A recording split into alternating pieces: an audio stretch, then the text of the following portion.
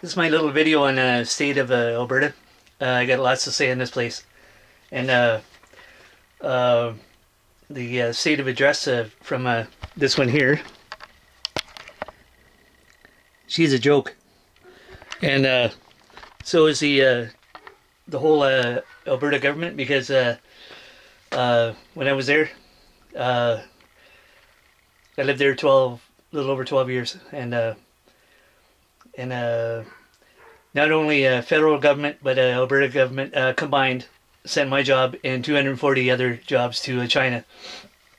In comparison, the wage was $12.50, and compared to where I am right now in Ontario, it would be less than minimum wage, and mind blowing. So I go into I've been through the ringer ever since, but before I came back here, I went to the welfare office, and unreal. There's 21 people in there the day I was there. There's 2 offices in Calgary, Edmonton, probably the same thing. For those who don't know, Calgary and Edmonton are 2 major cities in Alberta, the province of one of the provinces in Canada, and some after hearing this are probably going to say, well, okay, ours is worse or ours is better than that, and well, unreal. So I'm in there, and there's 21, and the security guards, there's like 2 or 3 of them, and from what I've seen, I don't know, I've been around a long time, and before I even got in that welfare office, I was like, okay, this is after my job left the country to go to China. My faith in humanity was about I'd say about 20%. But after visiting the welfare office in Alberta, it sunk to well, if you could get -0, it's in the negative, because of the 21 people, they only helped 6 people. So you turn away 15 times 2 offices. That's 150 a week that they're turning away. 150 in one city a week. It's like, no interview. We're not even going to look at you. You're just not getting help. And one they turned away was a mother of 3. She had her 3 kids there, and the security guards, white. The woman with the 3 kids, she appeared to be East Indian, and the only 6 they handed out was to white people, and I'm like, well, okay, and I was about ready to, like, they were heading towards me to escort me out of there, because the guy I talked to, I says, okay, how come you aren't helping the other 15 people? Oh, we only have enough people to work here. I says, okay, look, it doesn't take a rocket scientist to figure this out. You get more people in here. And I says, all the people out of work, you can't find it? No, I said, no, I know exactly what's going on here.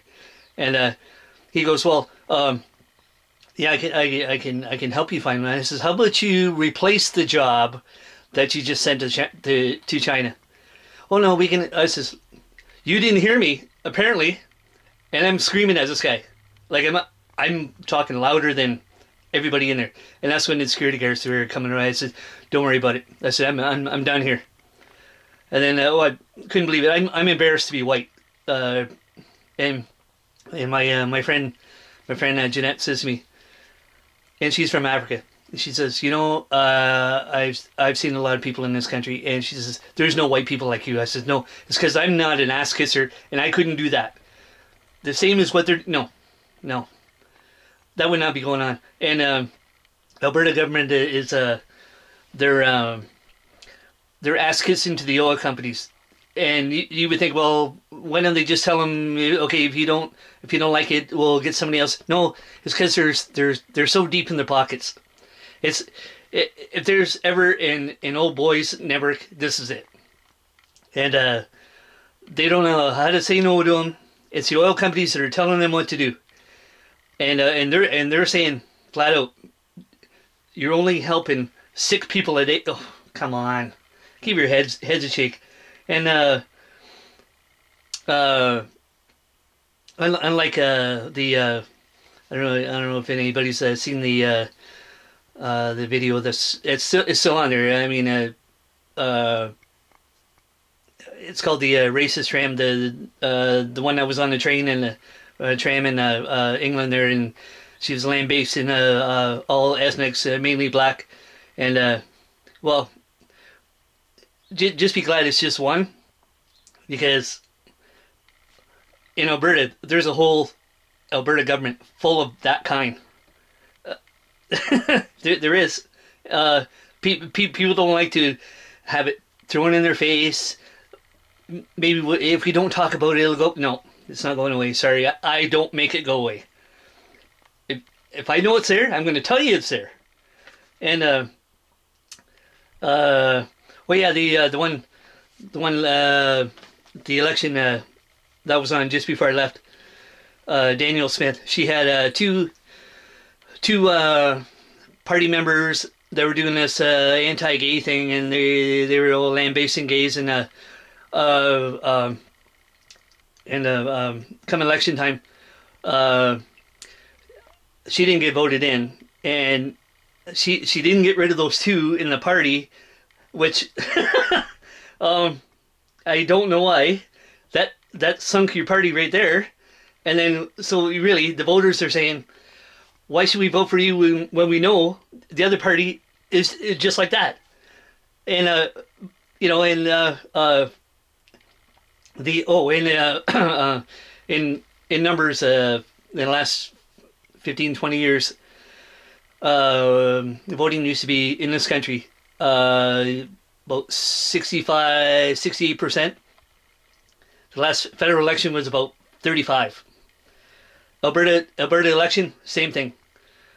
It was about 70% 20 years ago. Now it's it was like 32 or 33 or something. People are done voting here because all you get is that right there, trash. And because they're white, well, white trash. And if anybody has a plane ticket to Africa, because I was there for 2 weeks about 4 years ago, I didn't want to leave. I knew eventually I was going to have a job when I came back here, because they systematically were getting rid of jobs, 50 here, 100 there, to China. So eventually I was going to be working, and I worked with so many good people, so many, and a lot of them are still not working. And this is when was that? It was a long time ago, 3 years ago, and a lot of people still not working, and I don't know. Yeah, and okay, yeah, and so yeah, I don't know. It's not likely I'll ever move back there, even when there's a bunch of work, because this left a sour taste in my mouth. And after leaving there, come back to my sister's. If my sister wasn't here, I'd probably be homeless. So my state of mind would probably be a whole lot worse than what it is right now. And I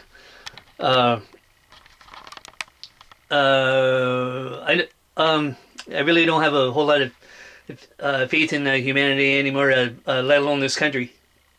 Oh, the country's tanked. It's done. And then some would say, well, yeah, we're doing that because we're trying to compete, with it. Really competing. Eventually, China's going to be running this place, and so they're going to be competing against themselves. Oh, there's a whole lot of people that just sit on their hands here and just go, well, that's just how it is. Oh, God. Oh, stuff is like in one ear, out the other. pretend it's not there, it'll go away. That's how it is here. Oh my God. So, I don't know.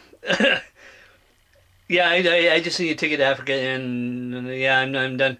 Yeah, I think I had enough. There's yeah, the comparison in wages from like say 20, 30 years ago is like close to half. And then, so what's the future 20 going to be? Oh, we're going to be a third world nation here. There'd be no sense in others from other countries coming here because you're going to be looking at the same stuff you just left from. And oh, Africa's so nice. Oh, I didn't want to leave. I thought, well, I'm not going to have a job eventually anyway, so I must just stay where it's warm. Oh, the people are so good. Oh, they treated me like gold.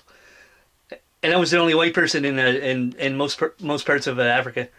Oh, it was great. Oh, I gotta get back there. And I was telling my friend Jeanette, I set foot in Africa again. I'm not coming back. I'll just stay there. You know, people from other parts, they come here. If they don't see a whole lot of racism going on here, I'd be shocked. I'd be totally shocked. And yeah. Anyway, okay. So well, hopefully your province or wherever you're living is a whole lot better than what this one is. It's in sad shape, really bad.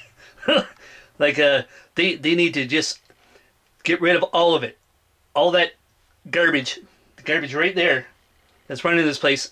Get them out of there, and all those other parties too, because they're all the same. I don't know. Okay, I'm done. And try to keep your chins up.